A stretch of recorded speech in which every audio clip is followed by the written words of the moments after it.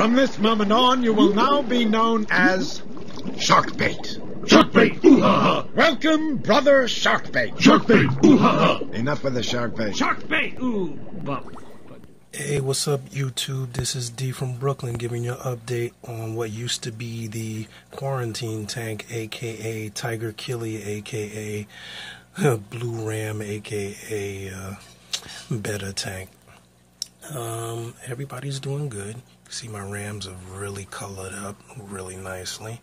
The electric blues kicked the bucket. I kind of gave up on them because they were really busting my chops.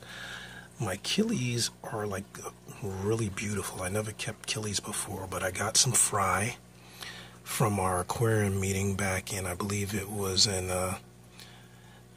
March, and these guys have grown nicely. They're starting to show their colors. The stripes are really clear there. The tail fins are getting pretty long, and they're living just nice with the fish in there. Nobody fights. Nobody's getting pecked on. The betta is really big. I got a couple of albino cories in there swimming around just to keep the bottom stirred up, make sure nothing falls between the cracks there. They do an excellent job.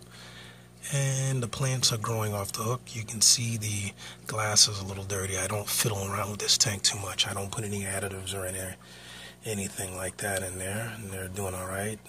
Pretty much filtered with the power head with a charcoal cartridge. I just took out the cartridge and got a little some ammo carbs in there, some ammo chips, which do a pretty good job filtering the water. Everybody's colored up.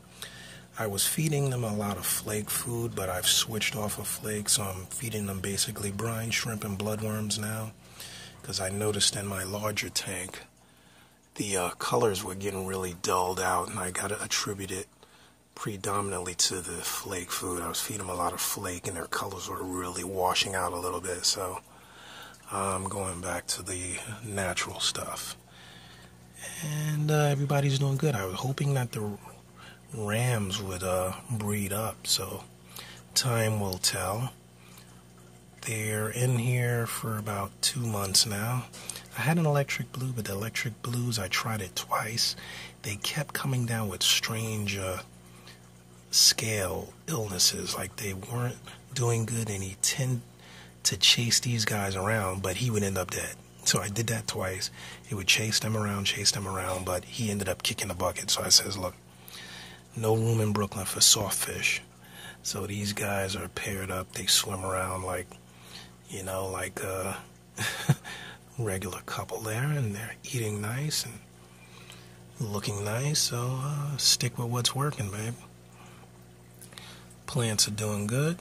Dirt under the substrate, just some dirt, regular Miracle-Gro dirt, and that's it.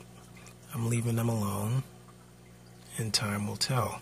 I've got tons of this, you know, just algae. I pull it out every week, and I put it in my bedded tank upstairs, and when it outgrows that, I give it to my tangs to eat in saltwater tank. They love eating it for some reason.